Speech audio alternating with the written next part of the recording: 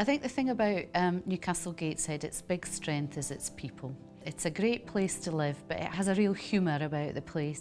It's a wonderful city, it's a wonderful place to be, just because of the geographical surroundings as well. You're never more than 10-15 minutes from the countryside, and people are just really, really nice and friendly and want to help you and get on.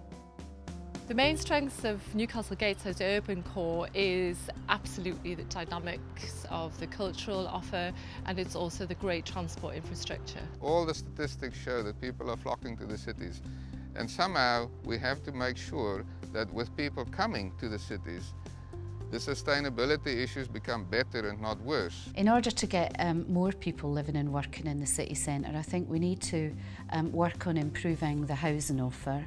We need to ensure that the city is well connected. It's about building on those strengths, but also creating a place which is sustainable for the future.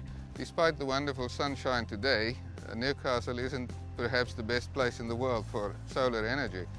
But we have other sources of energy. So in new housing development, we'll need to make sure that we build in things like photovoltaics, we build on wind power, and that new and renewable energy is at the core of any development.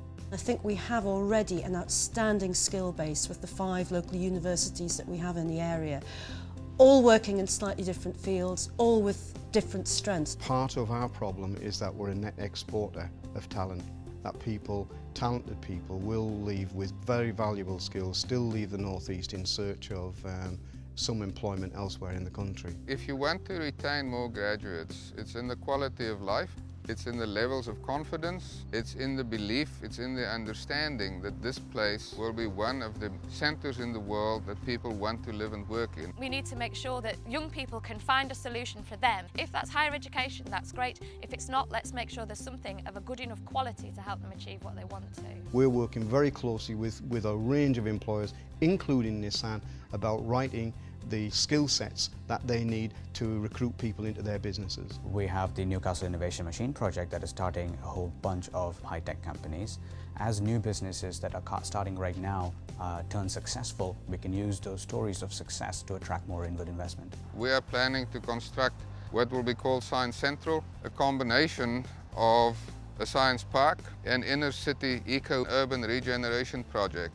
The Newcastle Institute for Research on Sustainability is the vehicle. How can we turn an old industrial city into a sustainable city for the future? Holts Yard is a cluster of businesses. We're a media hub for the region.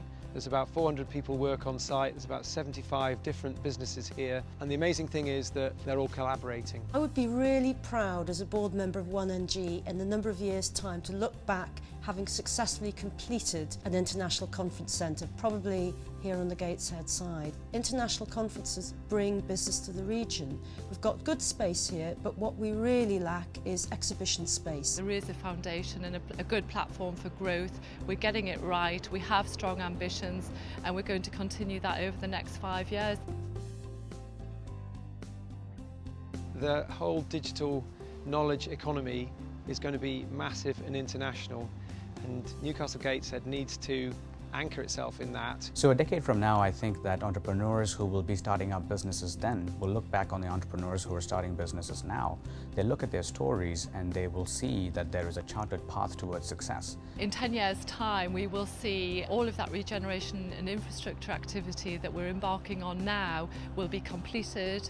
Those businesses will be thriving, inward investors will be here operating in Newcastle Gateshead, and I think we will have a very sustainable economy. I am optimistic about the 1Plan. It sets a really strong direction for Newcastle Gateshead, a very clear economic vision, building on the city's strengths. There is a will from business, from education, from the people of the North East to make this work. We'll make it work. Fundamentally, I think what is at stake in the 1Plan is to make the city what it was. It was a leading city in the world. We can be that again.